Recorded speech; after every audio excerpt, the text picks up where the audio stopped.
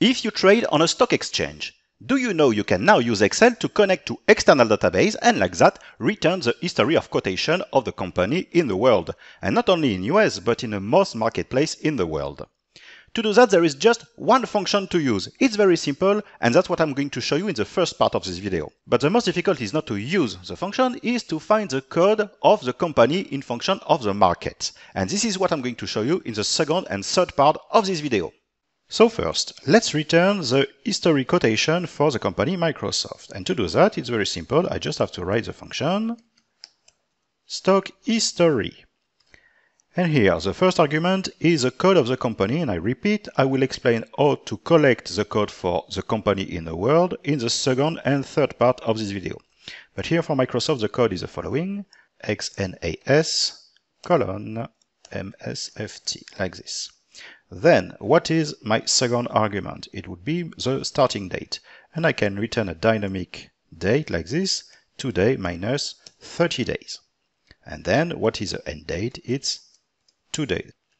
And then, do I want to return all the history quotation day by day? Yes, so parameter 0. And then, do I want to have the header? Yes, so show header value 1. And then, the date and final argument, the closing value 1. And when I press enter, I return all the quotation for the last 30 days for the company Microsoft.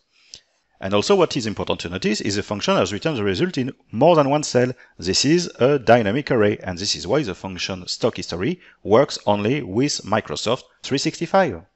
But here I can add extra argument. So here, for instance, it was date and closing. But if you want, you can also add the opening value, and then the lowest, the highest, and finally the closing. And like that, you return more information for your analyze. But now, let's say I want to return the history quotation for Microsoft, Coca-Cola, Porsche, or Heineken. As you can see in column D, the code are different. Let's take few seconds to understand how the code works. The first 4 digits, it's for the exchange place, the X for exchange, and then you have the code for the exchange place. So for Microsoft is NASDAQ, NAS. For Coca-Cola, it's New York Stock Exchange, NYS. For Porsche, it's in Germany, it's Frankfurt, FRA. And for Heineken, it's in Netherlands, Amsterdam, AMS. So, how I have found this code? It's very simple when you use the data type, and that's what I'm going to explain you in the second part of the video. So let's say I want to report the list of the 500 company in the S&P 500. Here, I have found them on this address on Wikipedia. So I copy the link, and in Excel, I go to data and import from the web. I paste the URL. This open Power Query, and I just have to select the table where I have all the information. Is it this one? No. Is it that one? Yes, it is. So when I found the correct table, I transform it. I just have to select the first 2 columns, right click, remove other columns, and like that I keep just the 2 columns from the web page. And I close and load. Very good. So here, not only I have the symbol of the different company and also their name. And here I'm going to select the column, just like this. So I click in the header, not on the column A, on the header because it's a table. Like this. And I return to data and I apply data type, and you have stocks here.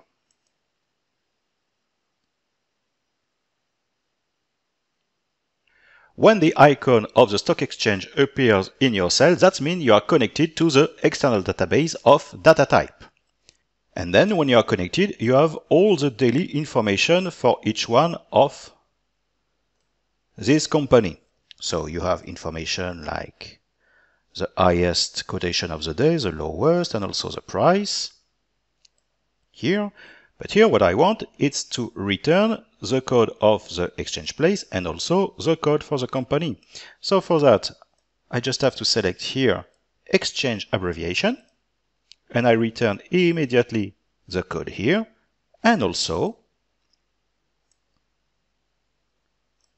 ticker symbol, and I return all the information for each one of the company.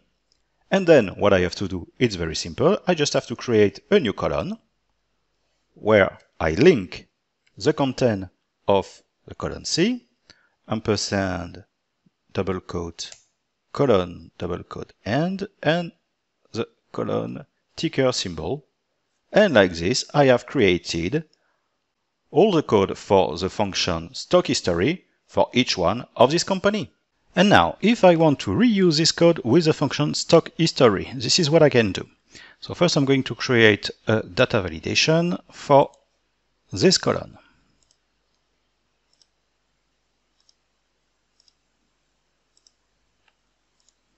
And I apply a different color for the cell, like this.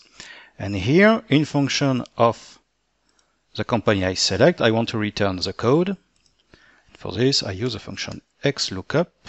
The value that I want to search, it's here, G1. Where is G1? In this column. And what I want to return, it's the code. And I close the parenthesis, like this. So each time I select a new company, I return another code. So just like that, I copy the formula, the previous one I have done, in this worksheet, and I paste. And here, I remove the code here for Microsoft with the reference of this cell, like this. And now, each time I select a new company name, American Express, I have the quotation now of American Express for this code. So, as you can see, with company from Nasdaq or New York Stock Exchange, it's very easy to use data type. But if you want to find the code of companies in another stock exchange place, like for instance Paris, it's not so simple and sometimes you have to correct some information. I show you. So here, as you can see, I have already imported all the name of the company from this wiki page here. So now I return in Excel. I select my column and I go to Data and once again Stocks. I don't need the Power Query pane. So here, as you can see, sometimes I have a question mark. That means data type was not able to select the exchange place. But here I have a list of other places where the company Airbus has been found. In this situation, the first link for me is a good one. So stock Euronext Paris, I select this one. For Alstom, again, very easy to find. For this one, so the first link, it's in New York. No, what I want is the one in Paris. So I scroll down.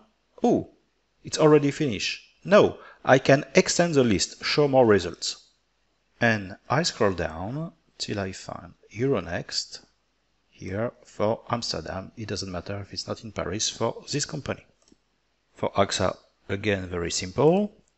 For this one, there is a problem. As you can notice, data type doesn't select any company. But for this one, it's just because the way to write international is not the same. It should be INTL, like this.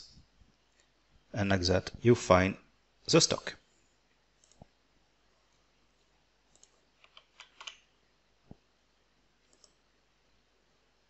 No, Paris, yes. So like this, everything looks perfect. But it's not the case. Have a look at this. So if I go to the top and I add the exchange place abbreviation, you can see that I have sometime Amsterdam for ArcelorMittal, why not? But here I have the Nasdaq and it's not the same name of the company. If I return to the Wikipedia page, you can see that the name of the company I want to look for was Atos and not Etosa. This is wrong. So I return to Excel. Also, I add the ticker symbol like this. So we can see that the ticker symbol, it's Atos, okay, but it's not the name of the company that I want. So what I can do here, it's a right click on the cells, go to data type and change. automatically the pane open for this company. It's not the one that I want, so I close this, and here I search for Atos. And just like that, you can see I have much more company with the symbol Atos or the name Atos. And this is the one that I want. Select, and immediately everywhere the code has changed. And again for this one, ST Microelectronics, right click, data type, change. I just remove the last part of the code here and I search for it. The first one is New York, London Stock Exchange, Brazil, and Paris, like this. So with data type, it's very easy to collect all the code of the different company, but you have to take care to avoid mistake.